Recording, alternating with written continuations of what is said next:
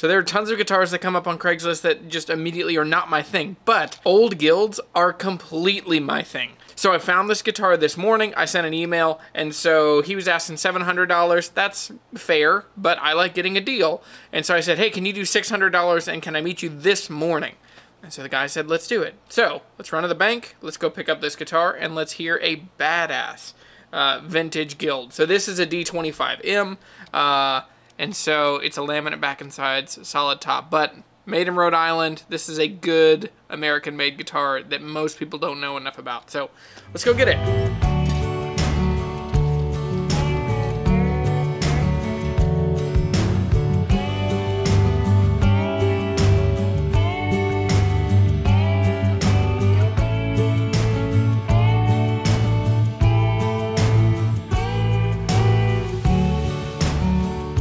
Lower those nut slots myself, I can do a decent job of fixing that crack, and also look in there and see what else I may see. I did put a lizard cam in it, and of course a mirror, and the braces are good.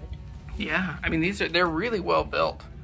Might explain why it's a heavy guitar group setting to be able to hear that. The number actually is still there. Yeah, I don't know what on earth scratched it up like that. Yeah. I mean, it's not... But it's there. And it matches the tag inside it. Yeah, I wonder what happened. Well, since then, a lot of things have happened to all of us.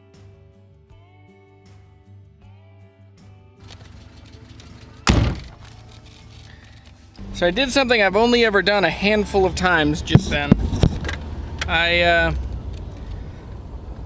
I walked away. That guitar needed way too much work, and it just was rough. And I got it down to 600, but even then, it was still had a top crack we hadn't seen in the pictures, and she hadn't seen before. And overall, just had to walk away. It is critically important that you know when to walk away. So I drove about 35 minutes and I met with Terry. She does a lot of guitar repair. She's new to the area. She just moved down here. This is one of the guitars she picked up right before she moved and kind of didn't pay attention when she bought it. So this is a guitar that I was really excited to possibly own because I've owned one other of these. I've bought and sold a couple other Guilds, but Guilds from the 80s and 90s are really cool to me.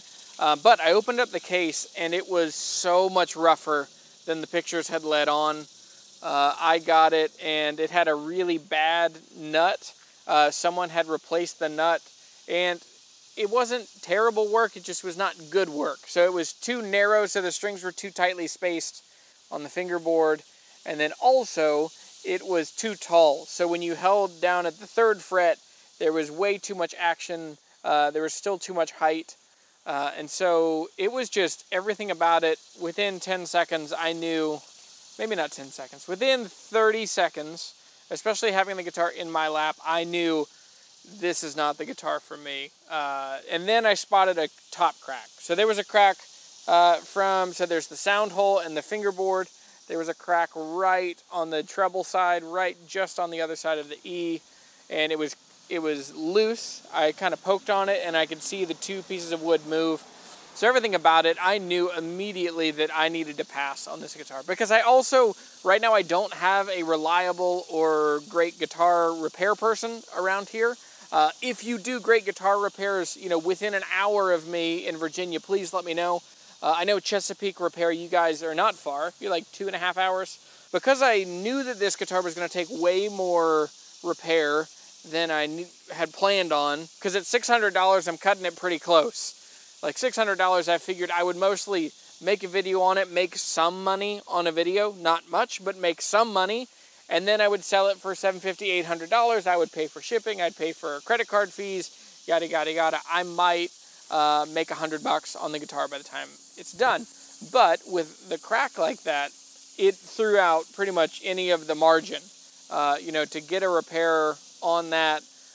So the 2 things that it really needed in order to play at all, or to be to the level that I would want to own it and sell it, it would need a new nut, like a bone nut that is properly cut, properly fit, and makes the guitar play really well.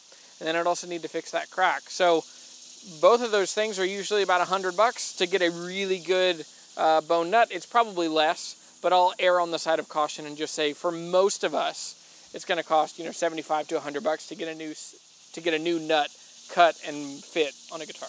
And then I'm selling a guitar that has a visible crack that has been repaired, which does affect the value. So all of that, within 30 seconds, I knew that I needed to walk away. And so I think that's an informative. I've been waiting for one of these deals to happen. Honestly, this is a very rare thing for me to walk away from a deal. And what's interesting is she didn't even make a counter offer because she knew that my points were valid and that in order for me to buy it, I would have to be way lower in it.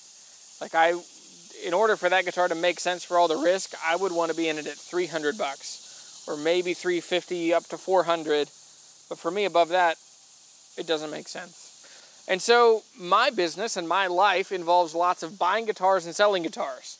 And so one of the tenets that I live my life by is that if it doesn't make dollars, it does not make sense. And some people, that's frustrating to them, and they think that that's not what guitars should be about. But this is my niche. Think about people that buy and sell vintage cars. I mean, you're finding things that are on the brink of ruin, you're bringing them back to life, and you're putting them in the hands of people that love them. So that's my role, and on this, there just was not enough. There was no way to make this deal good, and my spidey sense went off and my gut went off that I should not buy this guitar.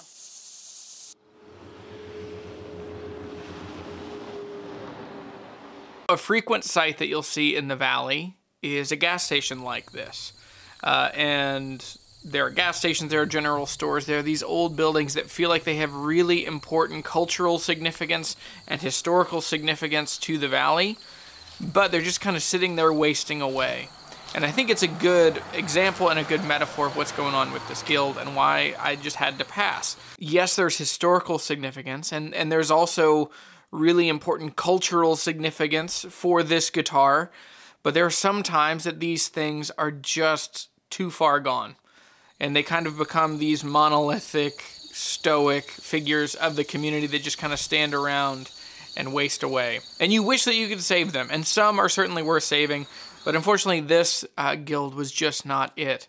When you're trying to figure out whether you should walk away from a deal, it's important that you measure all of the variables involved. I mean, one of them is the cultural significance of a guitar like this. So this guitar is just, it belongs in the hands of a singer-songwriter from the 70s, like a filled to the brim folk singer that is writing songs that bring about justice and peace and love and kindness and help people experience the whole range of human emotions.